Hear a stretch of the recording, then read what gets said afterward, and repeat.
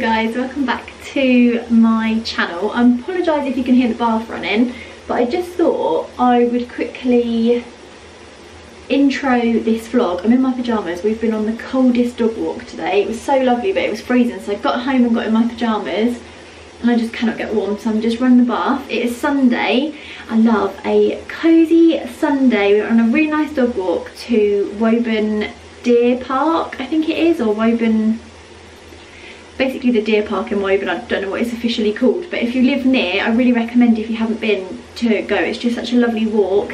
And then got home, oh, probably really echoey in here. Got home and what have we been doing? We watched last night's The Masked Singer. Let me know if you're watching it and who you think everyone is below.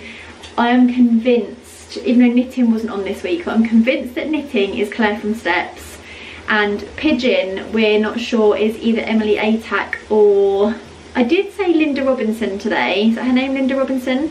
But oh, careful, the dog's trying to get in the bath, which is funny because we had to bath her earlier and she hates it. But yeah, if I'm running the bath, she's like, oh, let me in.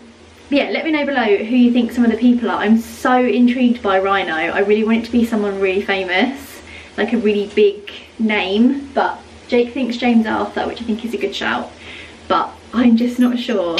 Anyway, I just wanted to introduce this vlog. I was going to edit it this evening and I realised I hadn't done an intro or an outro, and actually the vlog didn't really turn out how I thought it was going to turn out. So basically, end of last week's vlog, I said that this week was going to be kind of like what we've been eating this week. And then the reality is I'm not very good at filming food or recipes or anything like that, and like my presentation skills are not good.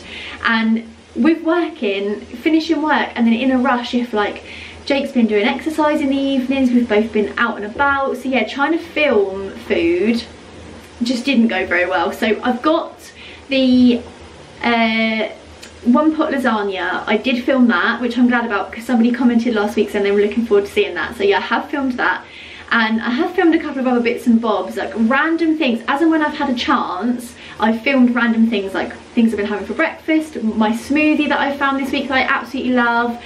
We did film a different recipe, which is like a Turkish chicken kind of thing. I'm just not sure if that's going to be good enough to make the cut. I'll decide. Even if I just show you like the final thing of that and then just pop the recipe below for you. But yeah, it's really hard filming food, especially in our kitchen. I've said this so many times, our kitchen is so small. So yeah, I thought I'd just come on and introduce the vlog anyway. I thought I would just show you some of my, because I'm just about to do my skincare before I get in the bath, so I thought I could add this in as well, just in case like all the food bits are really boring and you're not interested.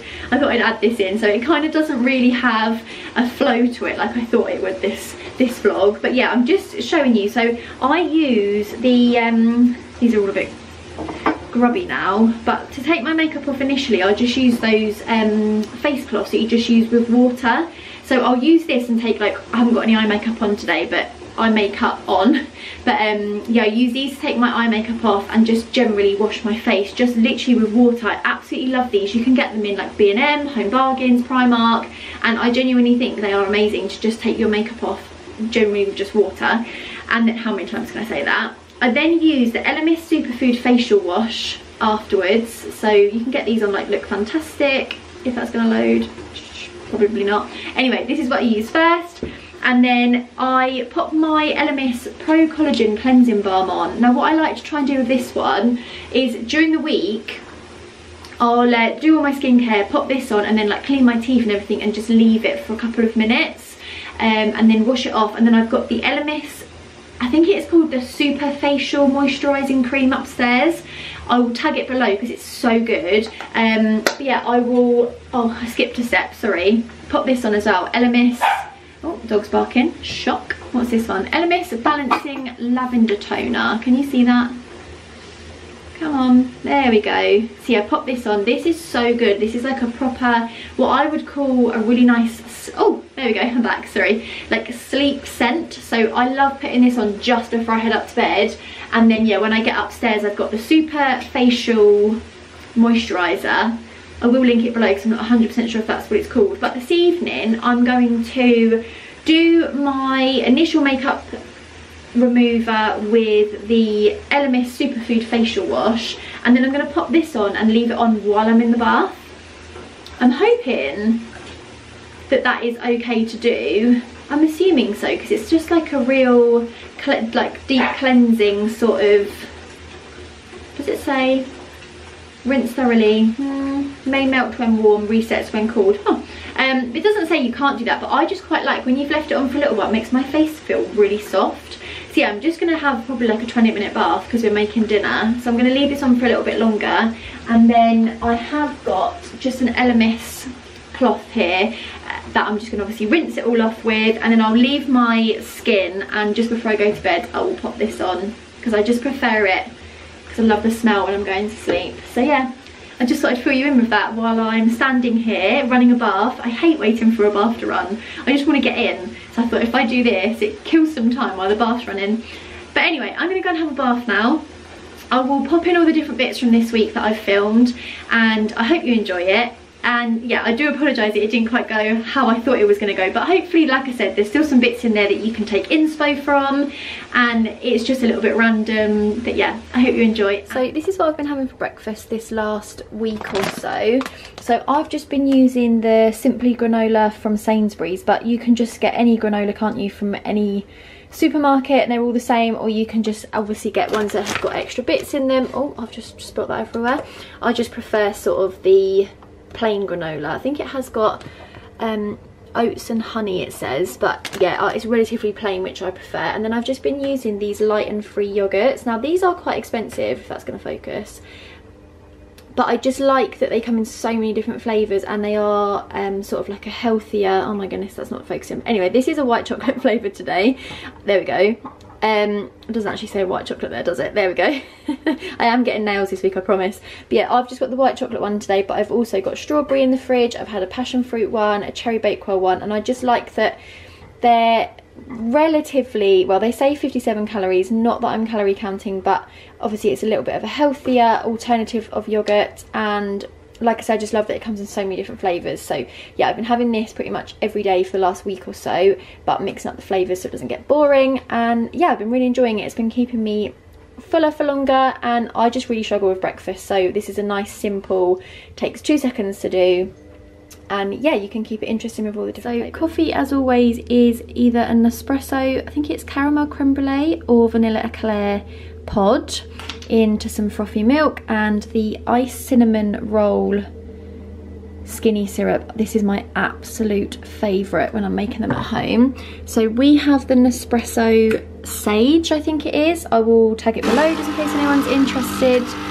But yeah, this is my morning coffee of choice every day.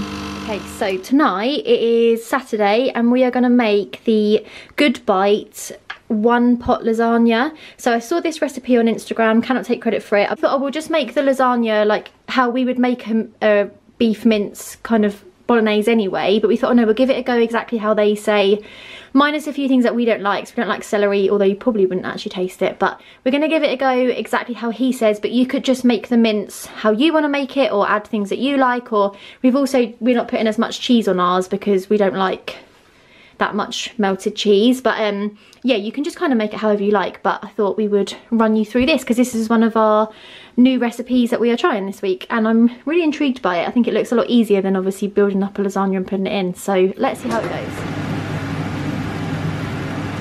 Okay, so we've made the bolognese. Oh, I'm just going to steam up the camera. We've just kind of gone with what we would do when we make a bolognese, but just added a few of extra things that he advises that you put in. And then obviously I forgot to mention lasagna sheets, so we're now going to break these in half, pop them on top, and add some water to let it all cook in together. The only thing is, I think I did mention earlier about the cheese situation, is we didn't get like a soft cheese or anything, which I think is obviously going to be an alternative for like a cheesy sauce that you'd have with lasagna. So ours might end up being more like a lasagna bolognese. Bake, yeah, but I think it will still be nice. So yeah, I'll let you know when we finished.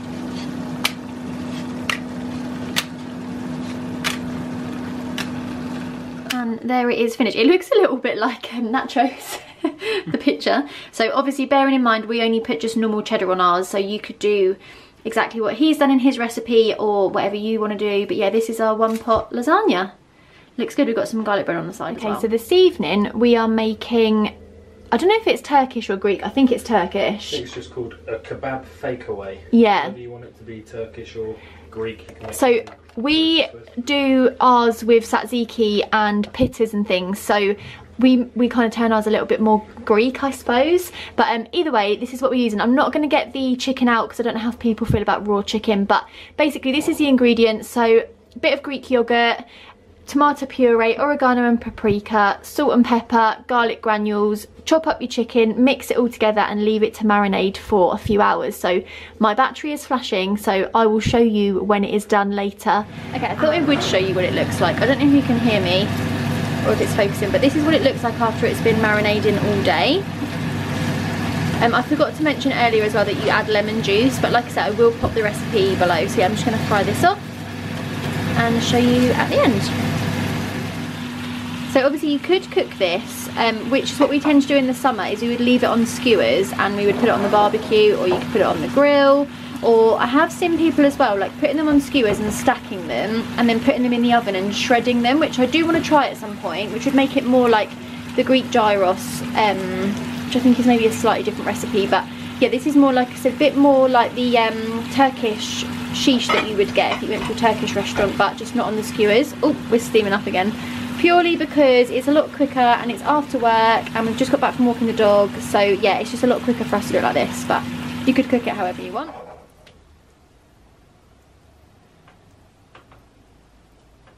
Okay, so the last thing I'm just going to share with you in this vlog is my smoothie that I've been having most days, especially while working from home.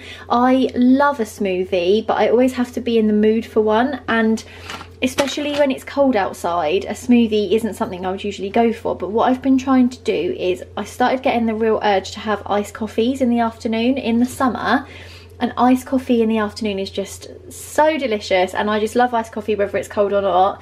And I got back into the habit of making myself a coffee in the afternoon, and I thought, you know what, I'm going to switch it up. So I've gone back to the smoothies, really trying to bring in some more fruit into my diet because I'm not very good at eating fruit. So this is the perfect way for me to do it. This is just a strawberry and banana smoothie mix from Morrison's. You can get these anywhere. I normally get the Aldi ones, but we were in Morrison's this weekend, so this is where that is from. They were 2 for £5, I think. They do so many different ones, so you don't just have to get the strawberry and banana. You could get a strawberry and banana and a different one, or whatever you want to get, whatever fruit you like. What I would usually do is smoothie mix, a little bit of water. Oh, you can't really see that. A little bit of water and oats. If we've got like anything like chia, is it chia seeds? I don't know how you say that, but if we had anything like that, I'd pop that in as well. But what I've been adding to it this week is, back to my light and free yogurts, which I'm clearly obsessed with, I've been popping in a strawberry one of these. And I don't know if anyone on here, I'm sure all smoothie shops are the same, but when I lived in Brighton, or near Brighton, they used to have a Boost bar, and they did the most unreal strawberry smoothie, and always wanted to try and replicate it, but just by doing this it never seemed to be the same. And then adding this in makes it taste so similar to the strawberry, I can't remember what it was called now, but a strawberry smoothie from the Boost bar, or any smoothie place that you guys go to, this makes it taste so much better. I am tempted to try and freeze some, because I do feel like the smoothie places do frozen yogurt in theirs, but obviously my fruit is frozen anyway. So yeah, adding this in has made it so delicious. So yeah, I'm just going to make one of these. There you go. Glasses and glass straw are from Amazon. I'll try and see if I can find them. I'll link them below. But yeah, there it is. It's actually not as thick as I would usually like it. I think it has many frozen banana bits, so I think it's actually going a little bit more watery, but then that's just your preference, isn't it? You can make it as thick or whatever kind of consistency you like. So that's it. Thanks. So that's the end of this week's vlog, guys. Thank you so much for watching. Like I say, I'm not going to say what I'm filming next week now going forward, because it never goes to plan. So there will be another vlog at some point in the next week or so. And yeah, I really appreciate you watching. If you did enjoy it, please give it a big thumbs up. Let me know below if you're going to try anything, or if you've got any other recipes that we can give a go, because we are going to try and do, I think I've mentioned this before, that we are going to try and do one new recipe or just slightly different recipe a week. So maybe what I'll do is I will film a snippet of that within each vlog, even if it's just like the final thing, or share a recipe with you guys, because I think that is useful. And like I said, I love watching stuff like that, getting recipe ideas. So yeah, maybe I will try and include just like one a week, even if it's just reading you guys the recipe if it's not easy to film. But yeah, thank you so much for watching, and I will see you all next week.